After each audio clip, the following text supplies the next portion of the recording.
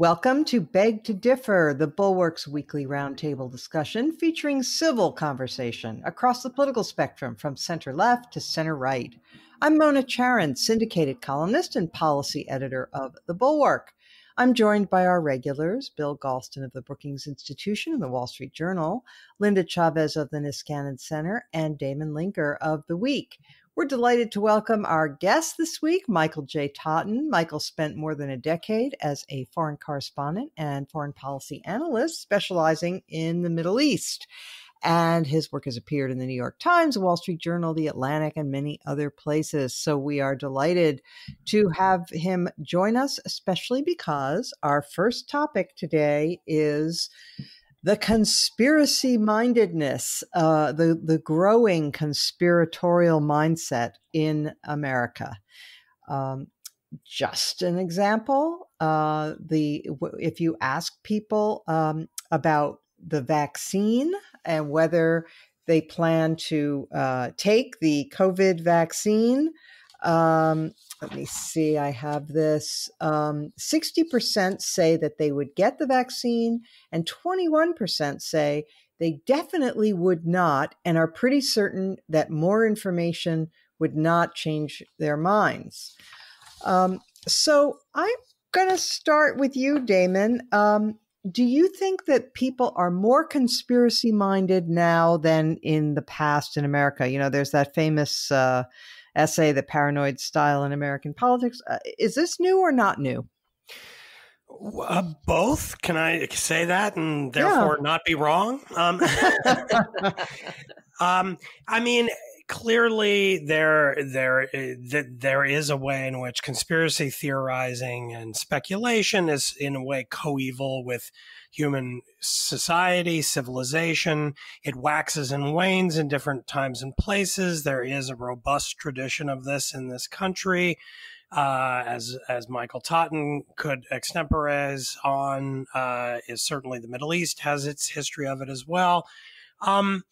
The difference today, I think, is that we are all sort of intertwined and connected, and information flows freely all over the place instantly. And that, I think, is enabling the conspiracies that would always be floating around to become much more potent and viral in a way that is, I think, quite dangerous, because it only takes one or two really good, juicy sounding, hyper rational explanations for why some confusing thing happens, to be someone to share something like that on Twitter or Facebook or Reddit, and you can instantly have thousands of people disseminating it in the space of a few minutes. And then from there, it can snowball and ricochet around the country in an afternoon. That's something human societies have never had at their disposal. I mean, you would have conspiracies, but they would have to, by definition, be spread by literal word of mouth on the street, in the village, and they therefore would end up spreading relatively slowly, relatively limited within time and space. But now you can have a conspiracy that's launched in, I don't know, I don't want to make it seem as if this is all somehow foreign intelligence ops, although there is some of that as well. But, you know, a Russian counterintelligence operation or an intelligence operation could launch a conspiracy on a website somewhere, and within a few hours, it's ricocheting around the world like a pinball. And then therefore thousands or even millions or tens of millions of people could be sharing it. Well, by the way, Damon, can I interrupt you for just 1 second to observe that in the 1980s, and early 90s, the Soviets did distribute a conspiracy theory about the origins of the AIDS vaccine that got a lot of pickup in the Black community in America and other places, you know, that it had been designed on purpose to eliminate Black people. Oh yeah, I mean there's that example and many, many others. So they happen organically, and then they can be our predilection toward them can be manipulated by our adversaries and opponents in the world. But with the technological means of communication that we have today, their potency is, I think, greatly enhanced in a way that is very, very dangerous. And I think in that respect, unique. Yeah. So, Michael, you lived in the Middle East, reported from the Middle East for a long time. I lived there for a year myself. I lived in Israel for a year and saw that the Arab press was just remarkably rife with all kinds of conspiracy theories, and it was presented on Arab television and so on. You know, these crazy ideas about what the Israelis were up to, what they were capable of, and I had the sense, and tell me if this is, I think this is something you've also written about, that that kind of thing really can hold back an entire society from because they become crippled by their poor information. Yeah, I agree, and I actually think it's much worse than that. Okay. So let me put it to you this way. Yeah, I spent more than a decade on and off reporting from the Middle East, and I lived in Beirut briefly. I went back to Lebanon more times than I can count. I went to Iraq 7 times. It's hard to believe, but I did. And I went around some other less dysfunctional places. And so let me break the region down this way. There are countries in the Middle East where a majority of the population believes the same conspiracy theories. There are places with competing conspiracy theories. And there are countries where conspiracy theories aren't terribly prevalent. So the latter group, where conspiracy theories aren't terribly prevalent, at least relative to other countries in the region, include Tunisia and Morocco. The West Bank and Gaza are the best examples of places where a majority believes the same conspiracy theories, and those theories target foreigners, primarily Israelis and secondarily Americans. And Lebanon and Iraq are examples of places with competing conspiracy theories that targets groups of people, primarily Sunni and Shia Muslims, that live in the same country. So countries that aren't awash in conspiracy theories are doing relatively well. I mean, look at Tunisia. It's the one Arab country that had a successful revolution against a dictatorship and has been reasonably well-functioning democracy ever since, with repeated peaceful transfers of power from one party to another. And Morocco is a constitutional monarchy with a parliament that wields real, if not supreme, power. Both countries are reasonably stable and healthy, and I wouldn't mind living in either one of them for a while. Now, places where a majority believes in the same conspiracy theories, such as the West Bank and Gaza, find themselves at war with the foreign villain at the center of their conspiracy theories. And countries with competing conspiracy theories directed internally find themselves in a state of chronic civil war. So I've seen this up close and in person over and over again. It's shocking and appalling, and I have a visceral reaction against conspiracy theories as a result, because they're all fun and games until they contribute to setting up a war. So, Linda, in 2011, this question was asked of Democrats. How likely is it that people in the federal government either assisted in the 9/11 attacks or took no action to stop the attacks because they wanted the United States to go to war in the Middle East? So 22.6% of Democrats said it was very likely, and another 28.2%, so making a majority, called it somewhat likely. So, you know, this is, as we were saying before, this is not really new, although it may be getting worse. Well, it's not new. And of course, there is a difference. You did not have someone in the Oval Office in 2011, namely Barack Obama, who was promulgating that theory. And the problem with the conspiracy theories today, and they really are crazy. I mean, if you read the filings in some of these court cases, if you've watched any of the hearings, so-called hearings, these are usually meetings in a motel someplace with characters who look like they're trying out for Saturday Night Live. But if you listen to them, they really are nutty conspiracies without a scintilla of evidence.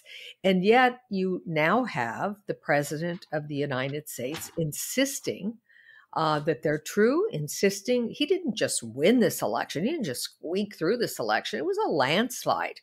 I mean, I think he would promote the idea, if he were given the chance, that he could beat the percentage of votes that Vladimir Putin gets in elections in Russia.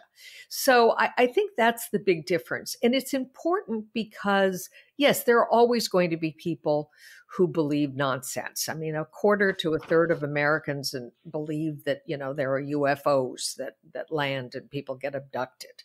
But the difference is that when you have leaders, respectable people at the top of the party who reiterate these things. I wrote a piece in the Bulwark today about people like Bill Bennett, Roger Kimball, John Eastman, who's now the president's attorney, spouting this nonsense. And that's what's really dangerous because it makes it acceptable.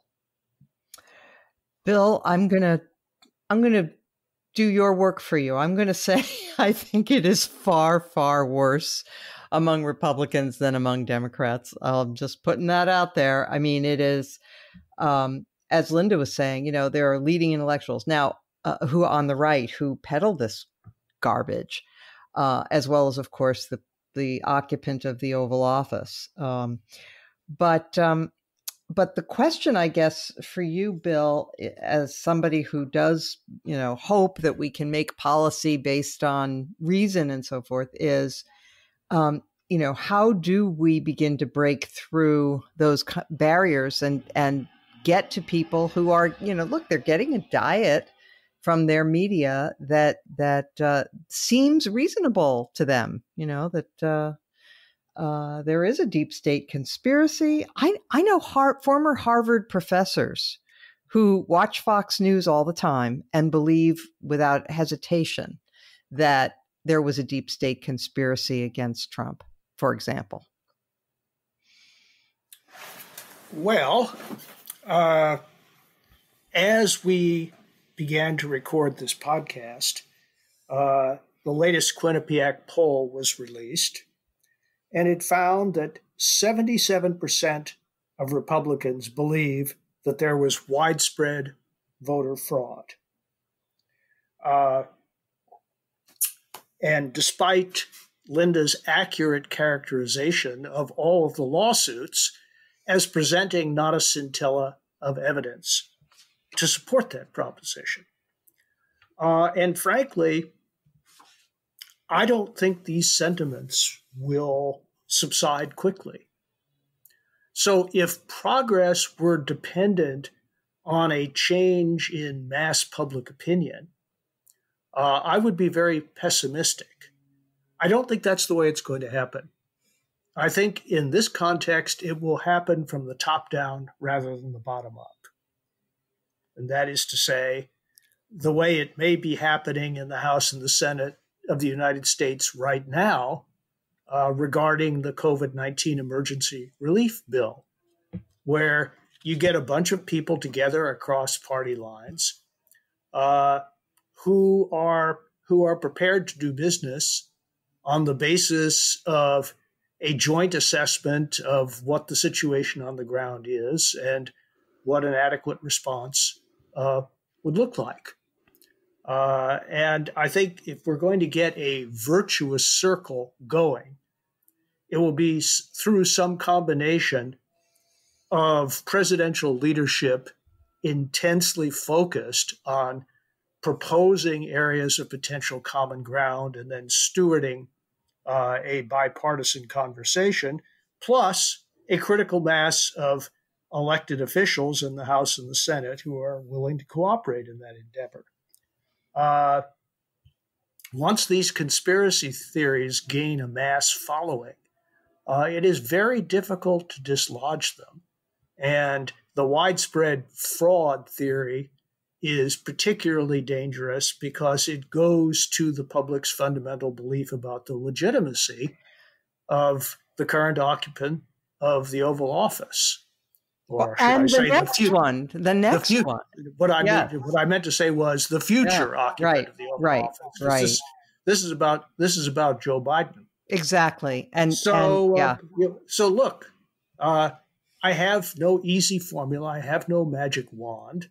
I do have a hypothesis about how progress is possible in these circumstances. But as I said, it does not begin with the people themselves. Yeah, that's really that's interesting. Of course, we'll see. Of course I hope you're right, but I have seen certainly on the right that the way to prominence and the way to power has been to denounce any kind of compromise as betrayal. And to go, beat the drums about, anyone, John Boehner lost his position as speaker because he was seen as too compromising and so on and so forth. And it's an old story. So we will see. We'll see how that goes. I want to give a tip of the hat to Jonathan V. Last of the Bulwark, who wrote a piece in October saying, write this down. He said this in just this way. He said, write this down. The ticket of admission for Republican politics going forward will be the belief that the election of 2020 was illegitimate and that Biden stole it. So there we are. All right, let's talk now about some of the Biden picks. He's made a few more appointments or proposed appointments. Let's start with you, Michael, about Lloyd Austin, because he is a retired general, and he would be the first African American Secretary of Defense, but he would require a waiver because he's only been out of the Pentagon for, I think, 4 years, and the law requires a 7-year gap. And this would be the second time in a row, or the second administration in a row, where such a waiver was sought. And there are a bunch of Democratic senators who said they would never do it. So where does that leave us? Well, I think the critics are not wrong for grumbling about him as Secretary of Defense because he's retired military. And the post is supposed to go to a civilian. And the theory is that the skill set is completely different, that generals, their skill set is all related to war and fighting the enemy. And the Secretary of Defense is basically a politician, and generals are not trained to be politicians. Although, in truth, once you get high up enough, if you got 4 stars on your lapel, you pretty much are a politician within the military. Mm-hmm. So I'm not sure if that criticism is quite as relevant as it may seem on the surface. But it is a reasonable complaint. But that was true for James Mattis, and Mattis was terrific. He was exactly who we needed in 2016. So for me personally, I refuse to get upset about it. I'm just glad that we're going to have competent professionals running the government, really regardless of policy. I mean, like a lot of people, I think maybe everybody on this podcast, I don't fit neatly into anyone's ideological box. Mm-hmm. So I'm never going to be entirely on board with policy from either party, but who cares? I mean, that's democracy. You can only reasonably expect to get what you want 50% of the time anyway, at most. And I don't have the right to expect or demand everything I want from a policy perspective, but I do have the right to expect and demand competence, professionalism, honesty, and integrity. A healthy, well-functioning democracy can have all of those things after every single election cycle, no matter who wins. And with Lloyd Austin, we're going to get those things. So I'm good with it. Well, and I guess you could make the argument that while the law says you should have a 7-year gap, it also gave the Senate the opportunity to waive that requirement. So there is that. That's true. And is there anything magical going to happen at the 7-year mark that hasn't already happened at the 4-year mark? Right. I mean, it's kind of arbitrary. They could have said, well, it has to be 4 years. And everybody who thinks 7 years was reasonable probably would have thought 4 years is reasonable. Right. It's Linda, not like we retired yesterday. No, exactly. Linda, are you at all worried about the, box checking that seems to be going on with, we have to have an African American at defense and we have to have a Hispanic at HHS and that sort of thing? Yes, I am, but maybe for a slightly different reason than you might suspect. I think that the constant harping on race and a national origin by the Biden campaign, by even President-elect Biden himself, really makes it look like the people that are being chosen who happen to be Black or who happen to be Hispanic or Asian or anything else are being chosen primarily because of that. And I really, really dislike it. I see it.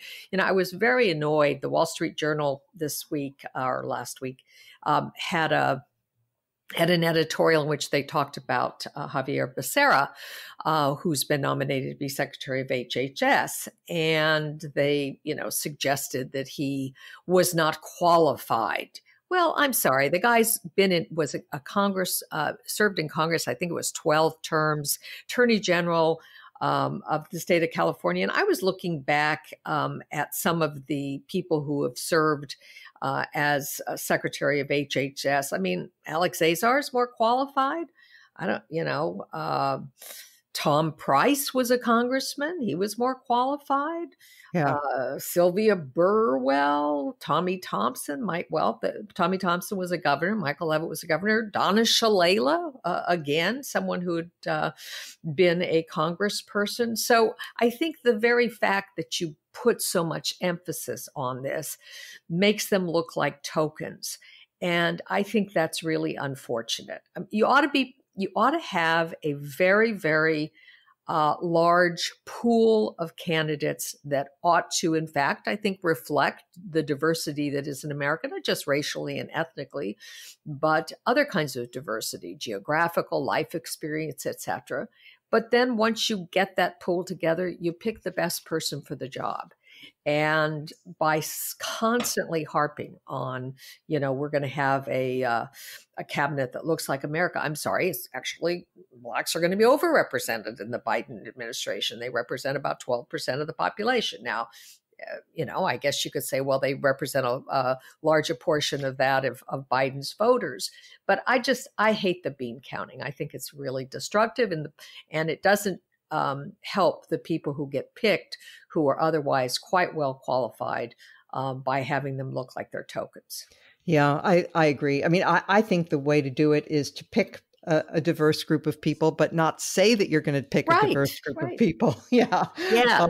That's don't harp on it all the time. Yeah. Just announce, interesting. Like, as he did with the vice presidential pick, it would have been far better for Biden to simply say, I'm picking Kamala Harris because she's the best, and not because I want to pick a woman. And by the way, who did this well was George W. Bush. And I happen to know because I was one of his picks, as you recall. I was his first nominee for Secretary of Labor. It didn't pass my notice that when I was trotted out, there were two men and me. The representation, not just in terms of sex, but also ethnicity and race, always seemed to sort of balance each other out on the days. He would usually announce his nominees 3 at a time. And it was never 3 white men. Right. So, but he didn't make a big deal about it. It just sort of happened. And I think that's a better way to go. So, Damon, one of the criticisms that comes up, well, it's not a criticism, but one of the needles that has to be threaded, let's put it that way, is that, Biden has said he wants to adopt a new tone. And I think he's very sincere about that. But there are certain people like Neera Tanden that he has selected for OMB where, she's been very spicy and tart in her Twitter commentary, in particular about Republicans. And so, the danger is that Democrats are going to say, oh, well, you can't criticize her for being that way when, look at Trump's Twitter feed, right? So, yeah, I mean, it is true that we're in this situation where the two parties are constantly calling out each other for being hypocrites and sort of failing to adhere to the standards that they apply to the other side, and then treating that as an excuse to diverge even further from those standards. And with someone like Neera Tanden, I mean, I don't know. I'm on Twitter a lot. She can be pretty obnoxious on there, and that's not great.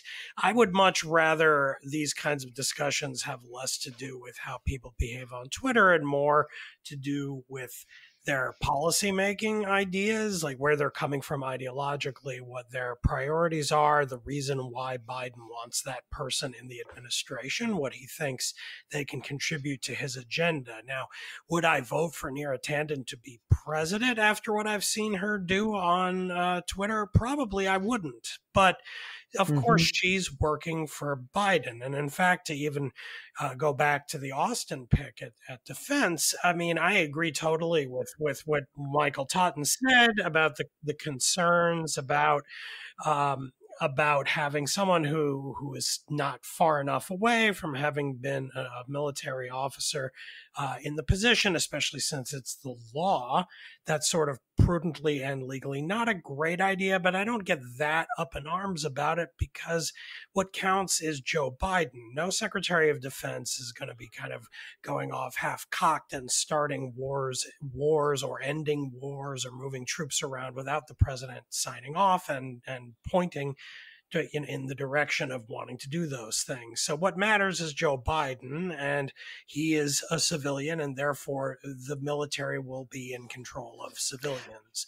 Yeah, so but isn't he putting, sorry to interrupt, but isn't Biden putting Democratic senators in a little bit of a bind, the ones who said that they would not vote for the waiver for Mattis and have declared that they just don't think that should be a tradition of waiving this requirement? Sure. I think for a whole host of prudential reasons, it's probably not a good choice. So yes, I agree. It probably is ill-advised. I'm just saying that kind of judged in a more kind of absolute standard, I don't see that it's that big of a deal in the scheme of other problems. I would be much more upset at the idea of a major policymaking position being held by someone who held kind of rather extreme views on policy than I am about some of these other things. So, Tanden, I don't have greatly strong feelings about either. I think that for prudential reasons, she's also not a great pick because that could end up leading her to get blocked by Republicans, and it would be for such a kind of sort of trivial reasons that I'm not sure it's worth the new administration wasting time and expending any political capital in order to fight for it. But in general, I've been fairly happy with Biden's picks so far, and I also saw it was just strategically leaked. I saw while we've been recording that Biden said, I think in a fundraiser somewhere, that the Republicans used defund the police to really kick our butts or something like that. And yes. And so that, that's another sign that I think Biden is both very much aware of what I consider to be the true political dynamic out there in the country and is using that to inform his picks on these things. So that cheers me. Yeah, and it also sheds light on, or at least puts the lie to people's notions that, Biden is actually just a stalking horse for the left. That was never true. Yeah, it was never true. Okay, but Bill, let's talk though about this problem of choosing people from the House and Senate, because there's been a lot of chatter about potential picks who are sitting senators and Congress people, and the margins are so narrow that it strikes me as a little bit ill-advised to even think about taking somebody out of your caucus in the House or Senate, and especially for example, I read this piece just this morning about, progressives were hoping for Bernie Sanders or Elizabeth Warren to be given a cabinet post, and that hasn't happened. But, both Elizabeth Warren and Bernie Sanders are senators from states with Republican governors. So if they were appointed, they would lose the Senate for sure. That's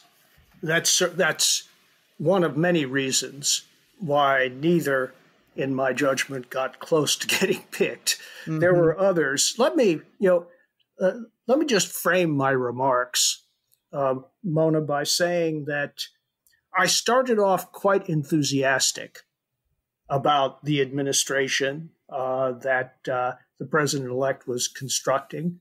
I've become a little bit less enthusiastic over the past week. And let me explain why, both in general and in particular. First of all, a very high priority is being given to personal relationships with the president-elect. That's not all bad, but to the extent that it becomes a dominant criterion, I think it can become excessive. And in my estimation, it has become excessive as the process has gone forward. My second reservation is that almost all the people being picked are experienced and competent, but not known as being very creative thinkers or innovators. And that is fine if you think that we're in a period in which business as usual is going to be good enough. I'm not convinced that's the correct assessment.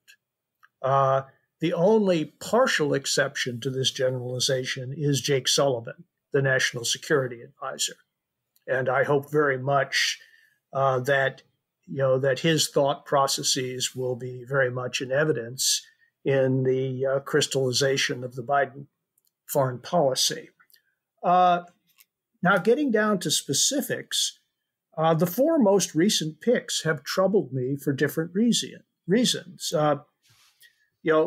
Becerra, and I agree with Linda entirely, is very experienced and competent, but the main topics on the table for HHS are not his main areas of competence. And I do think that there were reasons, given the urgency of the problems on HHS's plate, to take that more seriously than the president-elect did. We learned this morning that Susan Rice is going to be picked to head up the Domestic Policy Council. It would have been equally sensible to make me the National Security Advisor. I understand that, but I don't understand that. General Austin, the biggest threat that we have now is in East Asia and the Pacific, and it's not the kind of threat that a veteran Army guy is likely to be very experienced in dealing with or even thinking about. He spent 40 years honorably and effectively doing something else entirely. Why him? And finally, we have learned very recently that the pick to head the VA will be Dennis McDonough, the former chief of staff, among other things, to President Obama. I'm not sure I get that one either. I mean, the official justification is that, well, he knows how to make the levers of government work. I hope that's true. But as far as forging strong relationships with veterans groups, he starts at a disadvantage. So, I'm a little bit puzzled by the trajectory of appointments over the past week. But one thing has become very clear. The left of the Democratic Party has the capacity to veto some people it doesn't like. It has no capacity to get the people it does like nominated. At most, they can acquiesce in nominations that other factions in the party are also willing to go along with. I think that's a very interesting commentary on where things now stand. Linda, you wanted in on this? Yeah, I'm really relieved to hear Bill say what he did, because I have been looking at this, and despite, liking people like Becerra and thinking some of the picks seem just fine, I did have the feeling that this was sort of the B+ team, not the A team. And the thing that Bill suggested that I think is in many ways more concerning is this notion that Biden is picking people with whom he has had personal relations. we have just gone through 4 years of a president who picked people solely on the basis of his, being comfortable with them. Now, I'm not suggesting that any of these nominees are at the low level or quality of many of Trump's pick, but I do think that there's a problem.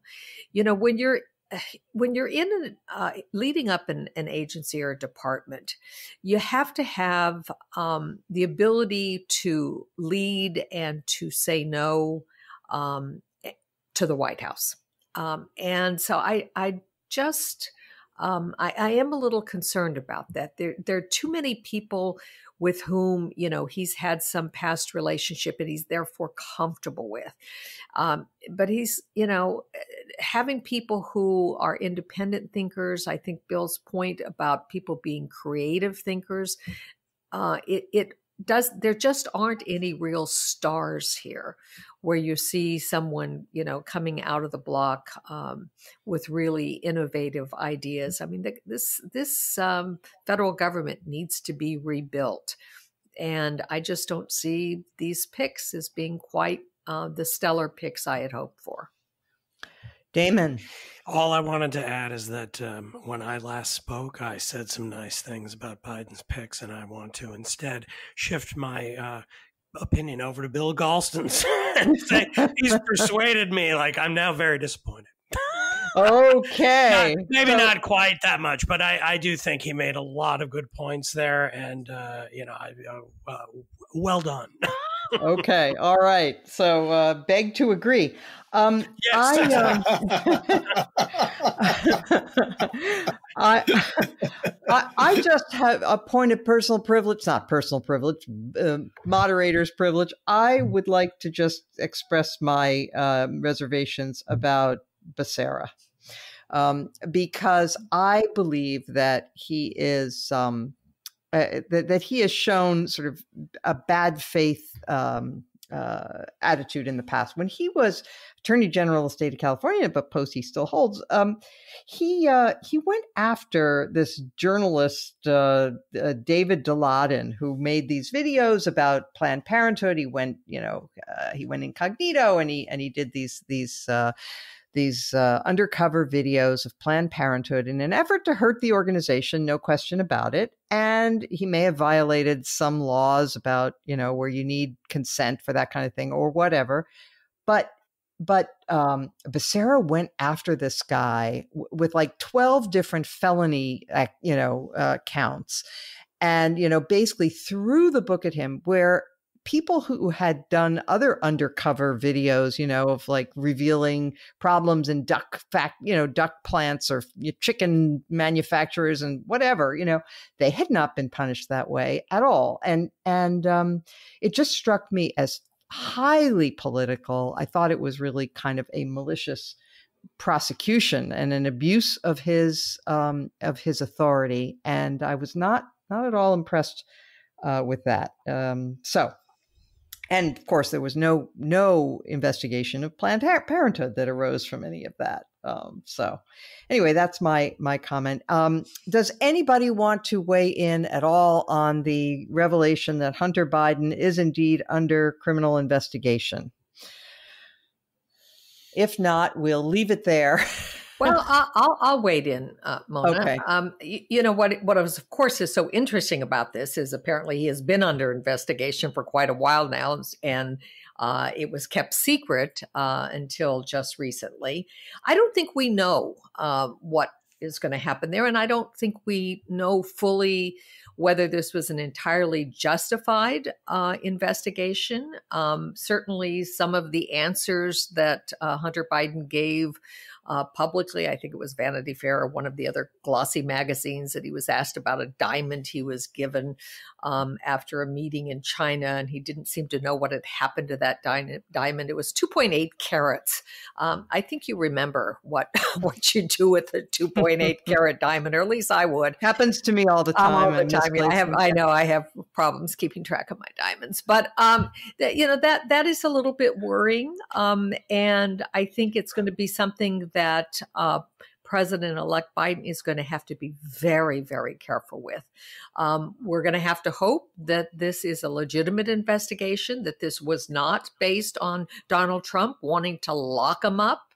And that, there was reason to do this. And I would hope, for the sake of, the country and everything else, that the investigation turns out to find that there was no criminal wrongdoing by a member of the Biden family. But, it's a tough one.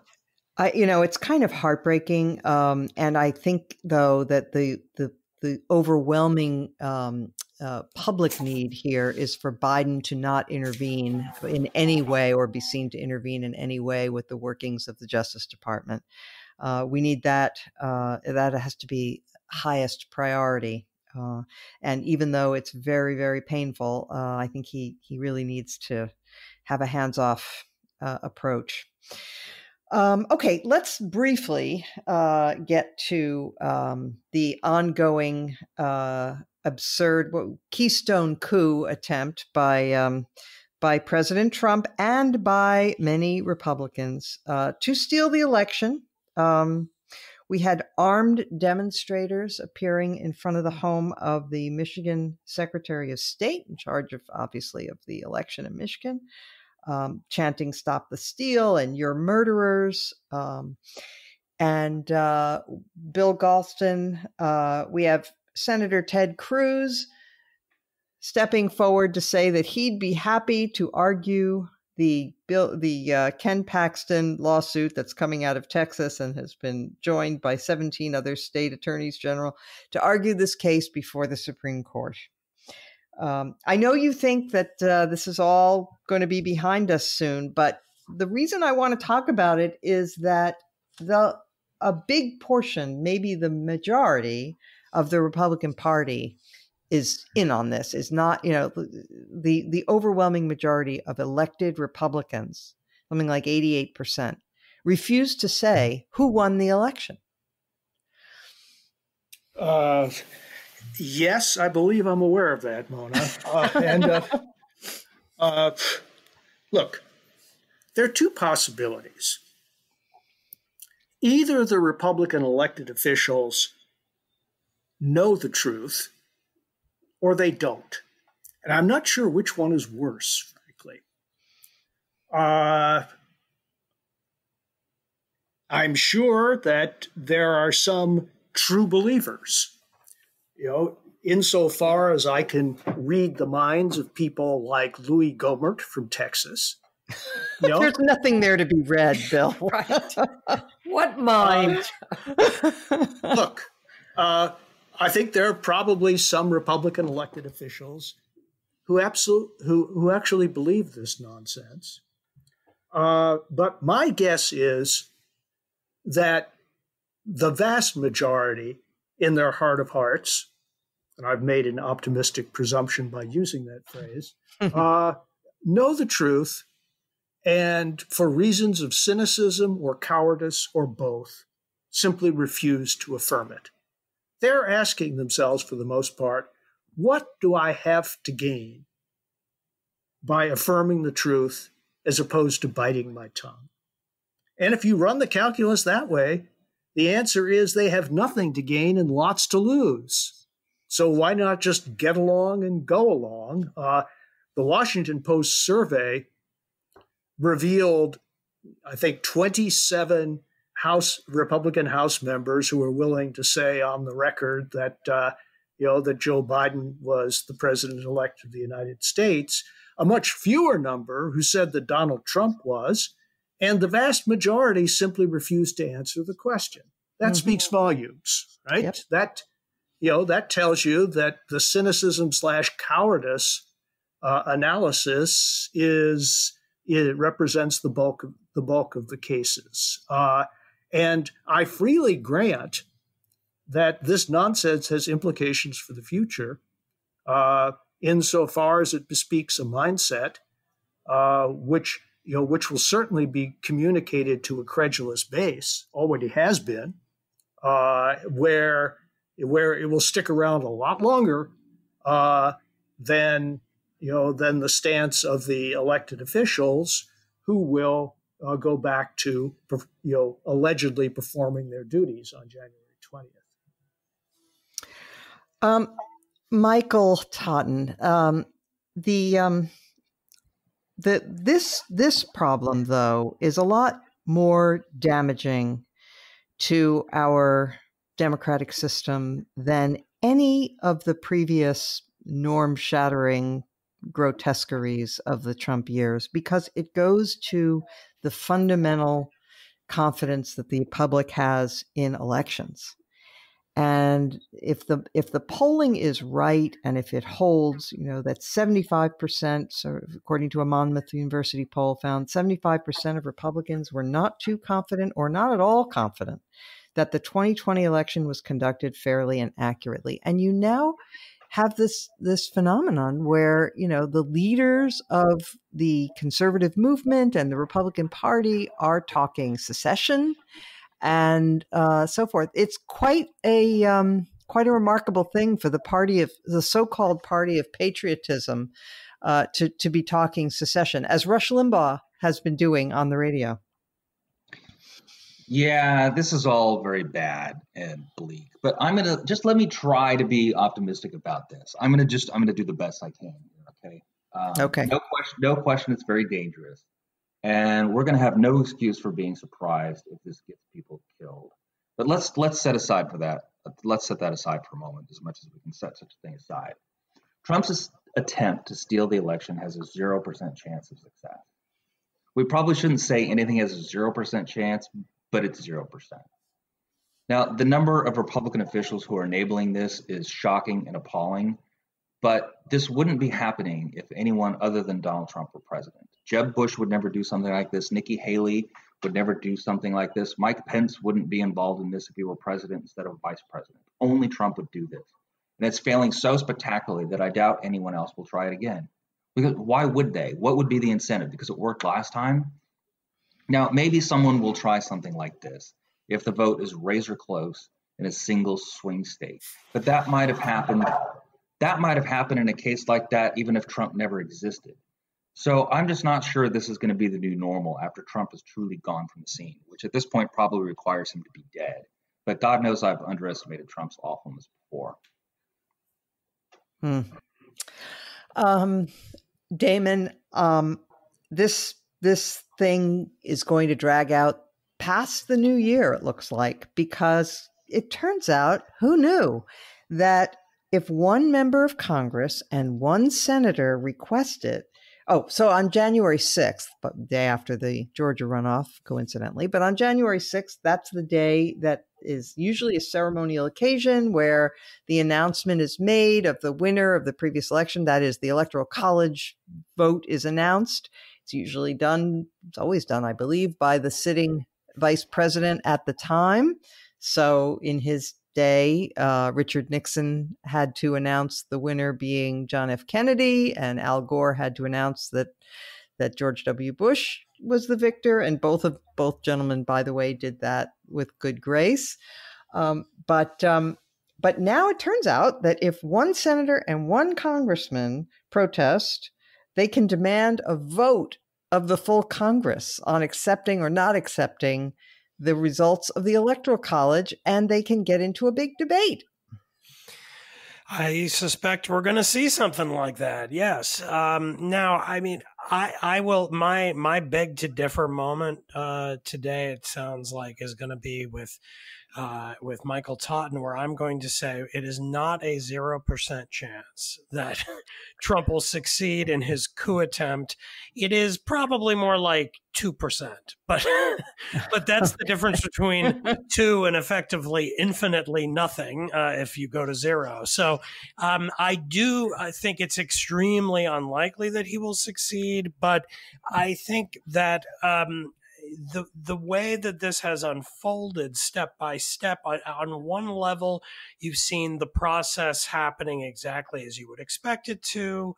We did have a delay of a few weeks before the official transition began, but then it did, and it is underway. I've even seen stories about how Like literally Trump and the First Lady are planning to literally move out of the White House. They're making plans for this. So yes, this is almost certainly going to happen, but it is almost certain and not certain. And the reason why is because as the time goes on, we keep learning things like this, like the Mona, what you just said, that like, oh, you mean there are other steps where people can raise objections that no one ever considered objecting to in the past. Yeah. And they keep coming up. And if it is in fact the case that like something approaching the numbers we saw in that poll of Republican congressmen and women, actually, if it breaks down something like that with only maybe 40 or 50 Republicans voting saying that in fact Biden is the president, that would be atrocious for the country. But my real concern is not the 2% likelihood that I think that actually Trump succeeds in taking over by a kind of force in overturning the results of the election. It's this other business about the fact that the Republican Party is now actively cultivating a kind of citizen, and it is not a citizen of a democracy. It is not a given in human history that human beings just automatically do the right thing, even when it's costly. And you have to cultivate people who are willing, who you have to reward acts of honorable sacrifice for the good of the political community. And right now, Republicans are not doing that. They're doing the opposite. They're deliberately saying and doing idiotic, incredibly irresponsible things in order to get the cheers of, I'll be honest, an ignorant mob. And in doing that, they're making the mob more ignorant and more hateful. And this is happening and repeating itself in a kind of death spiral every single day. These are people we have to keep living with. There are fellow citizens who are going to keep voting, who are going to protest, who are going to be putting pressure on their elected officials going forward. And that's where it's scary. I don't know if, as Michael said, that the exact scenario will be unfolding again in the future like it has this time without actually Trump on the scene. But other bad things can happen when such a significant chunk of the electorate is buying into this kind of civic poison that is now circulating around the country. I want to underline that with my black Sharpie, 3 times and say, absolutely right. For this process to succeed, for democracy to succeed, you need a certain kind of citizen who does accept loss somewhat graciously, if reluctantly, and understands that we have peaceful transition of power, and that's the key to our thriving. And if you lose that kind of citizen and it's replaced by this authoritarian mob, that's truly, truly scary. Let me just say a word about the Republicans and their complete disregard for decency and honor. Ken Paxton, the Attorney General of the state of Texas, who is bringing this lawsuit that has been joined by 17 other attorneys general, what do we know about him? He's under indictment. Okay. And 8 of his top deputies resigned in protest because of his unethical behavior as Attorney General of the state of Texas. This is their front man. There is absolutely no sense in the Republican ranks anymore that you can do something that's so shameful that you should go hide. Trump has obliterated that. Okay. Bill Galston, you wanted in. Well, simply to say on a contrarian note, bring it on. If there is a House and Senate objector on January 6th, then both houses are going to have to vote. And so far, complicity has been expressed through silence. Now people are going to have to stand up and be counted. There may be, and I'll be very interested to see how many members of the House and Senate, Republican members, are willing to attach their names to this fraud. And What's Mitch McConnell going to do? Inquiring minds want to know. Linda? Well, I wish I could believe that these people will vote against it. There'll be a lot of people who will vote for it. But we have another, issue even before we get to January 6th. And maybe we'll know by the end of the day today. Maybe we won't. This ridiculous lawsuit, if anybody's read the complaint, the plaintiff's brief, it is absolutely without merit. Preposterous. And President Trump's, effort to intervene on his own behalf, preposterous. But we have a Supreme Court, but Supreme Court justices are people.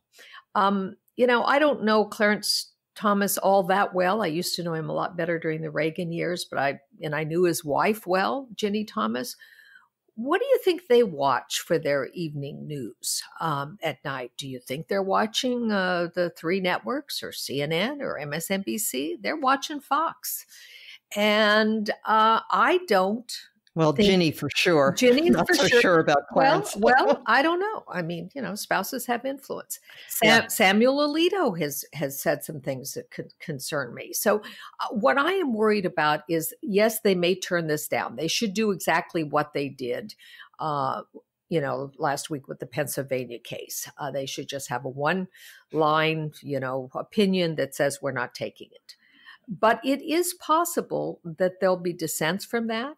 It is not impossible, I think, that they might think, well, we have to hear these and maybe even with the best intentions, maybe thinking that we need to air these disputes in a way that we can put them to rest. But, we can still have something coming out of the Supreme Court that is divided. If it's not a 9-0, I think that's going to be very, very bad, not just for the country, but it's certainly going to be bad for the institution. So count me as still holding my breath.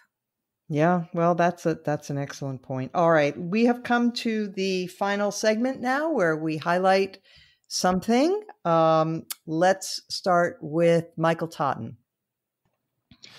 Okay, so I don't disagree with any of the doom and gloom here today, but we don't know what's going to happen. There is a range of possibilities, and they aren't all bad. So a return to normal in 2021 is obviously out of the question. But two encouraging data points emerged over the last couple of days. A Marist poll found that 60% of Americans don't want Trump to run again in 2020, and that includes 33% of Republicans. Now, I'd feel better if 66% of Republicans felt this way, but Trump isn't even out of the building yet. Meanwhile, Joe Biden's approval rating is already above 50%, comfortably above 50%, and Trump never hit that number, not once, for even 5 consecutive minutes. But Biden hit it before he was even sworn in. Now, Biden's approval rating is likely to drop at some point because that's life, but I can't imagine Trump looking better in hindsight, especially after the pandemic ends, the economy recovers, and the news becomes halfway boring again. 2020 is not going to look like the good old days to most people. I just can't see it. Even a partial return to normalcy is going to feel like paradise when we get there, and I won't be surprised if most people refuse to disrupt it all over again. Interesting. Okay, so we're going to have another roaring 20s, like for the 2020s instead of the 1920s, perhaps. Yeah, we might. Okay, Linda. Yeah, we might. Linda. Okay, well, I want to point to an article that was in the New York Times in the opinion section by a professor of law at Columbia University, Tim Wu. Don't know him from Adam, but he wrote a terrific column, I thought, which was What Really Saved the Republic from Trump? And he said it wasn't our constitutional system of checks and balances. Instead, he pointed to a different set of limits. It wasn't the separation of powers. Congress was neutered by the Trump administration. He said that what saved us was an informal and unofficial set of institutional norms upheld by federal prosecutors, military officers, and state election officials. He said you might call these values our unwritten constitution, and he thinks they were decisive, and I couldn't agree more. I thought it was a very thoughtful column. Thanks. Damon.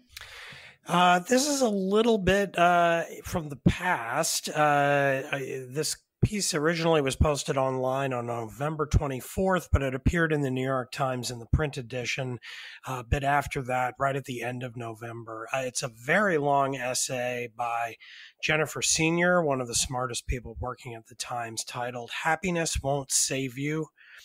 And it's a really moving, fairly deep exploration of the story of a psychologist named Philip Brickman, who studied happiness and authored some very influential studies on what makes and does not make a person happy. And then he leapt to his death from a building at the University of Michigan in 1982.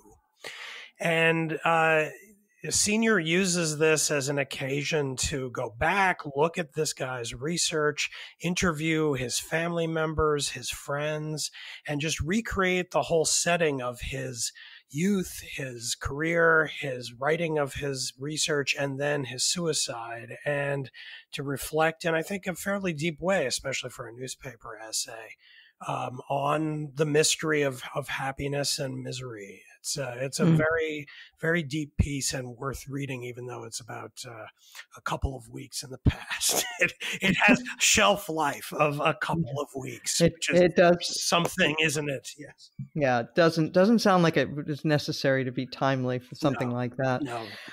All right, Bill. Yes, I want to present a balanced slate of good news and bad news. In the good news column, as we began this podcast, the White House announced that Morocco would be the latest Arab nation to establish diplomatic relations with the State of Israel. And I think in an interesting way, that dovetails with, Michael's very interesting, set of distinctions, between countries in the Middle East and North Africa that were doing pretty well for one reason or another, and those that aren't. And those that are seem to be much more likely to establish diplomatic relations with Israel than those who aren't.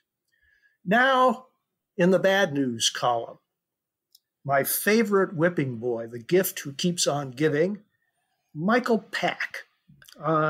His latest outrage was to dismiss the acting director of The Voice of America and replace him with an anti-gay activist, the author of such books as Making Gay Okay, How Rationalizing Homosexual Behavior is Changing Everything. The ranking member on the House Foreign Affairs Committee, Mike McCall, Republican of Texas, was deeply disturbed by this latest development and told Mr. Pack in no uncertain terms that he ought to be protecting the brave journalists at the Voice of America, not persecuting them. This just keeps on getting worse and worse. It is shameful what's going on with our international broadcasting system. Right. Well, Michael was a friend of mine for many, many years, and I'm just grieved by this news. That's all I can say about it. Well, the fact that he's been collaborating with Steve Bannon on projects tells you everything you need to know about his current incarnation. Yeah. All right. I would like to mention a piece by Charles Lane that appeared in the Washington Post, and it is, as the not very exciting headline of, Economics is Going Through an Intellectual Revolution on Public Debt. Now, hold on. I know everybody's getting all excited and can't wait to hear more, but really it is important. This is a column about how economists are reevaluating some assumptions that have been sort of rock solid in the field for decades, if not longer, about the effect of large public debt on interest rates and inflation. And it's a case of reality sort of colliding with theory. So it's interesting. I don't know what the real answer is, but I do think it's something more worth looking into and studying, talking about. And on that note, we've invited Chuck Lane to join us, and he'll be coming on the podcast. So maybe we'll get into this a little bit more. And so thank you, one and all. Michael, it was great to have you. Thank you so much. We thank all our listeners, and we will come back next week, like every week. Thank you so much.